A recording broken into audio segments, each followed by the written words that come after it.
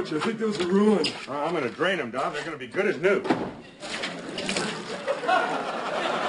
There we go.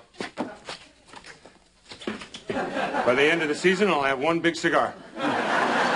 Gee, such a shame. Well, I'm not going to let it ruin my day. We won, doggone it. You still can't believe we beat Colorado. But we did. We beat those Buffalo. They were bigger, they were stronger, they were faster, and now they are dead. They're laying out there slaughtered on the prairie of football. Their bones picked clean by the screaming eagles.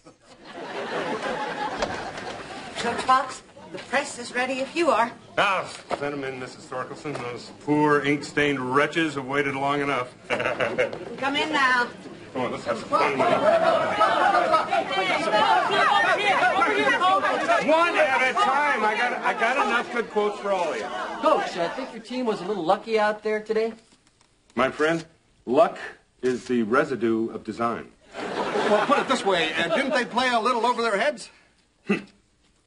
A team's reach should exceed its grasp, or what's a heaven for? Excuse me, Coach Fox.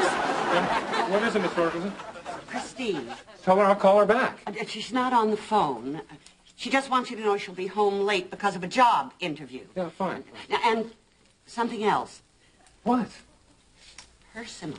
Miss Thorkelson, I don't have time for something personal. I am with the press. What is it? She's ovulating.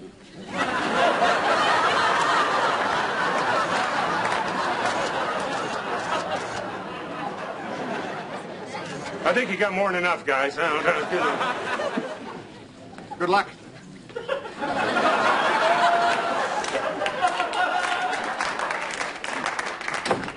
Christine's ovulating. That's a good thing. I just hope she's in a good mood when she gets home from her job interview. Yeah. Happy chicken, happy egg.